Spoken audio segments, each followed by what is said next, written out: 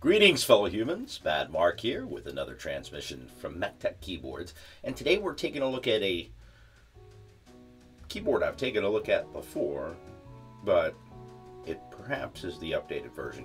Not too long ago I took a look at the Ajazz AK873, which I believe was the first Ajazz TKL I've taken a look at. I have a bit of a love-hate relationship with Ajazz, as I have a few boards from them that I really like, and I also have some that I didn't. Now, most of the Ajazz NACA decks, their ex-NACA decks, have been pretty good.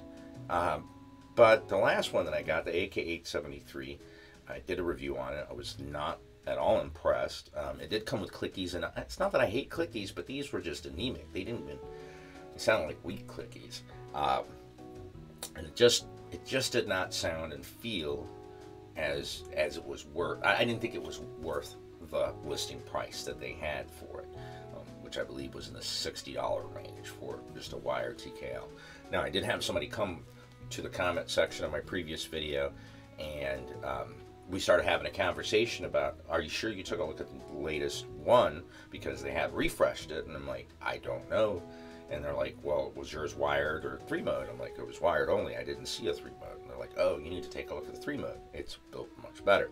So it came across on my Amazon feed a couple of weeks back, and I decided, all right, let me give it a shot. So today we are, well, not revisiting because it's not the same keyboard, but we're taking a look at the AK873 Three Mode version. Now, this does feel more substantial. Now, it could just be the battery, but it definitely feels heavier than I remember that other box feeling. So, without further ado, let's go ahead and break these seals and get on in here. Alright. Now, I believe the last time I took a look at it, it was more of a carbon sort of colorway. This is gray with green highlights. So, I don't recall if the other one had a dust cover, but I think it did. It does seem to be well packaged, but let me set the keyboard aside for right now. Just take a look at what we have in the box. We have an instruction manual. This is just your standardized rubber cable. So they're PBT die sub. Alright, and these are matte keys. These are ridiculously thick. Wow. These are 1.6 millimeters thick. That's not something you find on your average keyboard off the shelf. Here it seems to have a switch and keycap puller as well as some switches. And these are, yeah, they are Ajazz. They're an extremely light linear. I would guess in the 35 to 40 gram range. They sound like they're over lubed. I mean, I appreciate them being lubed, but I'd rather not be dealing with over lubed switches. Yeah, these are lubricated. At least the stem is. Though there doesn't seem to be any lubrication on the spring, the stem does seem to have. Oh. Yeah, the stem does have some lubrication on it, which, as far as I can recall, is the first Ajazz switch I've seen with lubrication. They have no ping to speak of, though. They don't sound bad for Ajazz switches, and I can already tell the other one I don't believe had spare switches, but they were pingy, and the click part of it was anemic, so kind of left one wanting. All right, and here we are with the Ajazz AK873 Three Mode. It definitely feels much sturdier and heavier. Now, I don't recall if the other one had a detachable shroud. I think it did. It has like little pads over the magnets. I'm guessing that's to prevent it from clacking too loud or scratching the steel plate. So the keycaps, they're quite thick. The font, I don't hate it. I don't love it because it's almost a little Comic Sans, but I don't hate it. I do like keyboards that have the removable shroud, and I actually like that this keeps with the same color. Now, don't get me wrong, I like the CIY X77s, especially the silver one, because you take the top off and it's black. But I've done some painting of a lot of the, one of them I hydro dipped, the shroud. But I like that it has the same color, because then, you know, the colorway is gonna look good either way. So, I gotta say, so far, I'm finding this interesting. Alright. This is an entirely different story than that other keyboard. This feels much more solid, and it sounds like a different keyboard altogether. So let's look around back real quick. We see that we have a pocket for the 2.4 gigahertz dongle. It's got the Ajazz branding. Alright. And it feels like it does have a magnet in there, even though it has also basically some ridges that it's press fit. And then we can see the on and off switch.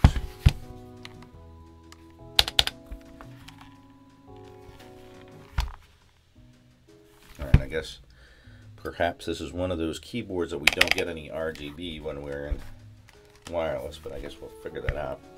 Let me plug it in real quick and see what these lights look like.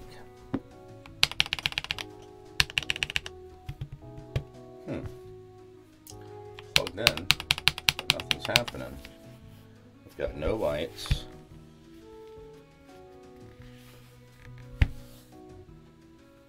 Caps lock does nothing.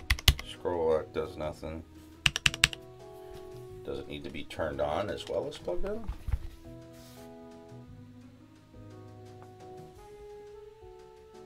Now I got Bluetooth bouncing at me. It's not registering on my PC. It does seem to have either an IPXC or PE foam pad on top of the PCB. And there is padding between the plate and the PCB, and there also appears to be padding down below.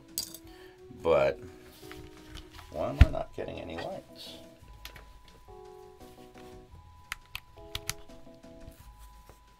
I got a light there. The light's by default off. It's not even responding. Alright. I'm gonna just go try this out on my Windows PC. I will be right back. Alright, so it's one of these odd keyboards that, despite having a switch, you have to still put it into wired mode, and here it's function tab. Alright, so it appears that you need to do the function tab in order to go into wired mode. So if you turn it on, it's going to try to connect. I thought I had a faulty board here for a second, but I personally am not a fan of 3-mode keyboards that require you to use a switch. If I plug it in and I'm starting to use it, then it's wired. It just, I mean, I get that I guess they're like, well, if you want to plug it in to charge, but because I use keyboards more often wired than not, I expect it to work when I plug it in, not for it to still think that it wants to be wireless. The plus side, I guess, would be that it probably allows you to charge while you're in wireless mode, but I don't know. That's neither here nor there. The RGBs are definitely not that bright. So we got off, 1, 2, 3, and 4. So it's got 4 levels of brightness. I'm used to 5 or even sometimes 6 or 7. But even at its brightest, it is not very bright at all. The switches being the green housing, although, I mean, like I said, this linear actually sounds pretty decent, but the housing kind of gives a mint color to everything. So I guess it goes along with the the colorway, but if you go to change to rainbow colors, all the lights are just going to have that little bit of green tint to them. So, but turning just to the keyboard itself, I've got to say, for a stock keyboard, it sounds surprisingly well. Go ahead and disconnect it so I don't accidentally hit something on. Oh, that stayed on for a little while longer than I expected it to. Oh, and it's automatically gone into wireless mode when I unplug it. So, all right, it says connected, 84%. Oh, okay, we do have RGB and Bluetooth mode. So I guess, man, that's probably a pretty good battery saving feature, that unless it's connected, it doesn't turn on the RGB. That way it doesn't have to waste any battery power. It just searches for a connection, then if it makes a connection. See, I can barely see the lights. Most keyboards I have, especially, the shroud is off, so it's a floating design. I should be able to see the lights just fine. But that's not the case. Now it works. All right. That was a little odd. Didn't want to work at first, but now it works. All right. It's a bit of a quirky keyboard, I'll say that much as far as the functionality goes. And that's usually what bothers me about Ajazz. It's like, I don't know if they're going to a different manufacturer and just saying, let's do things differently, or if that manufacturer just does things differently, because I feel like a lot of Ajazz keyboards, they're not in line with what the market has, and they don't seem to function as we'd expect it to, based on many other Chinese-based keyboards. So that's what I find just quirky as hell, that it's like that. But that being said, I can say just from initial impressions here that this setup definitely sounds much better than the wired one that I took a look at now. And it did come with the aviator cable, so that was $55.99 for the wired version. But it's $79.99 with a $20 coupon. So it's basically $4 more. If you like this keyboard, you want to get this one instead of the other one, because now why it's listed as a Nakadex and the Ajazz one, because the Nakadex also has the heavy industry one. Granted, that one has a $10 coupon, so it's $69.99, whereas this one with the gray linear switch is $79.99 with $20 coupon, so $59.99. So yeah, this is with the coupon, this is a much better buy. This one is definitely different. I mean, they've done more to this one than they did to that Ajazz AK. I don't know how to differentiate them. They need to have models, sub-variants. Yeah, it just says AK873 RGB DIY. Well, it's not truly DIY because the switches and the keycaps, it comes pre-built. It only has one set of feet, so you're only going to get two different typing angles. Like I said, you have the indicator actually has an on and off indicator, 0 and 1. That's nice. I don't see that very often. Usually they just put in a switch and they're like, guess. USB port is off center. It's probably to prevent having to flip any of the LEDs over. I like that it's, I mean, there's really just no, besides this little lip here, it's basically flush, so you're not going to have any issue with any cables. But yeah, this is definitely not a gasket mount, and I don't see how they would do a gasket mount in this type of design, since this is the plate, and the plate is screwed in to the bottom of the case. Now, like I said before, we definitely have some nice dampening here. We have a sheet. I'm going to guess this is IPXC sheet.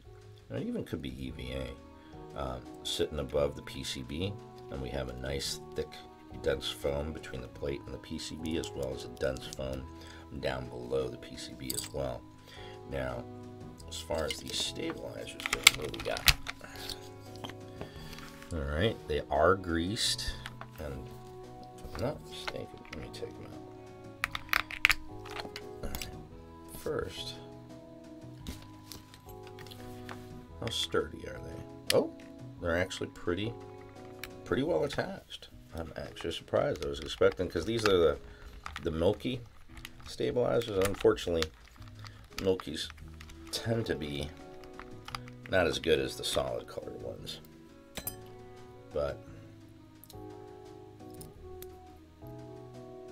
yeah, they definitely put a good amount of grease on there. And there is no need to clip the feet. So stabilizers are not that bad, although, huh. Oh wow. I don't think this has a sheet. I think they actually individually installed the pad. Oh wow. Oh, unless this is coming off the pad in order to make, well, I don't know why they wouldn't pad it right there. There's the PCB. Shouldn't there be padding there for the stab not to knock onto the PCB? I don't know. What do I know about keyboards, right? I find that a little odd. If I come back to this, I'm definitely going to be a little thorough when I do a teardown. There's actually some of that gunk, whatever is the case foam down below. It's a weird material. But let me see.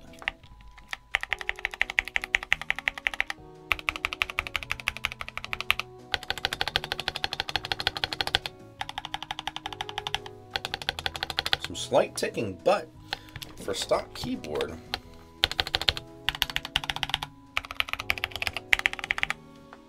I'm honestly surprised.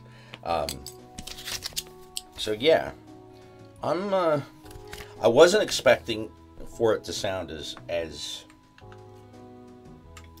I wasn't really expecting this improved sound experience that this one brings to the table. Oh, there's the indicators. Never mind. Though honestly, they should be, if you're going to have a detachable shroud, they should be at the bottom. You know, they should be below and above. The lines on this are pretty simple. They're pretty straight. There's nothing, I don't know, there's nothing amazing about this design. But this iteration of it is more solid than I anticipated. It sounds much better than the wired only version.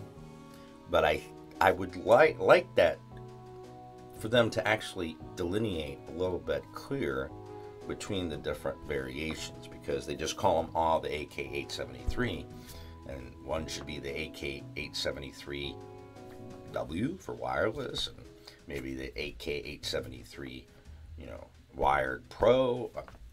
Just delineate a little bit better, because I was honestly expecting just the same keyboard with a battery and 3 mode, but this is significantly better than the other keyboard. The construction of it, the dampening, the switches, it's much better, and it's literally $4 more than the wired one. So if this is a keyboard that interests you, it has thick, I believe this is MDA profile keycaps. They are die sub, but they are properly thick, and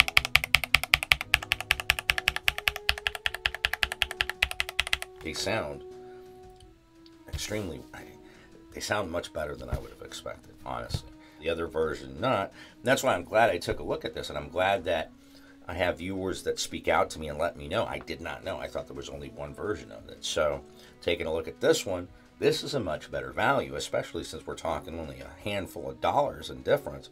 This one is much better built. Okay, it doesn't come with an aviator cable. Who cares? That's aesthetics, and if you like that, fine, go and buy one. But if you don't, you're not paying for it. Because I think that, and not that their aviator cable was amazing or anything, but obviously they spent more money on that aviator cable, and they took it out of the budget of the keyboard, because that keyboard wasn't even properly dampened. So let's get technical. Today we're taking a look at the Ajazz and Nakadex AK873. This is a 3-mode wireless TKL that includes 2.4 and Bluetooth 5.0. It is 3 and 5 pin hot swap compatible, and the case is made from ABS and includes a magnetic removable shroud. It does come loaded with Ajazz Grey linear switch, which is a lightweight linear of about 35 grams. It also has 1.6 millimeter thick PBT die-sub MDA keycaps that includes Windows and Mac modifier keys. This keyboard retails for $79.99, but is currently listed on Amazon for $59.99 with a $20 off coupon.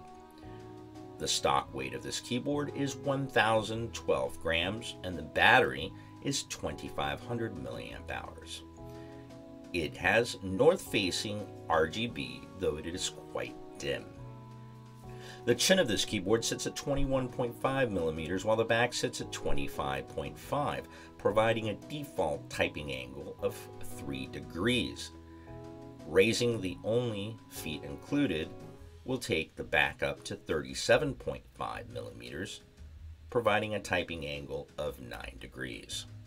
Alright, so today we took a look at the Ajazz AK873, the 3-mode version that does include Bluetooth 5.0, 3 slots, 2.4 gigahertz, and of course USB-C. Now it does have the quirk that you have to not only turn it on, but you have to switch to wired mode if you want to use it, and that appears to be anytime you turn it on. So while I do think this keyboard sounds pretty good, and for the price it's not that bad, I personally would get frustrated because of all the little things. Now, if a keyboard's not going to have RGB, that's fine, but if you're going to have RGB, do it right. I don't think the RGB is done very well in this keyboard. It looks to be older RGB modules. I don't like the functionality. I don't want to have to turn on a keyboard if I just plug it in, but that's what you have to do. You have to turn it on. It automatically goes to wireless mode, even if you're plugged in, and you have to hit Function Tab to get it into wired mode. I primarily use my keyboards wired. That would just be frustrating, and if the battery, when the battery dies, I think that's probably going to cause some issues as well. It's a 2,500 milliamp hour battery, which seems a little bit low nowadays, especially with the RGB that it has. The case design it's decent, but it doesn't stand out to me. It is very similar, in my opinion, to the CIY X77, though it does sound a little bit better stock, given that it has pre-lubed switches and much thicker keycaps. But me personally, as I prefer wired over wireless, this keyboard, there's a part of me that wants to keep it and work on it, but I just know that those little quirks, it's gonna grate on me.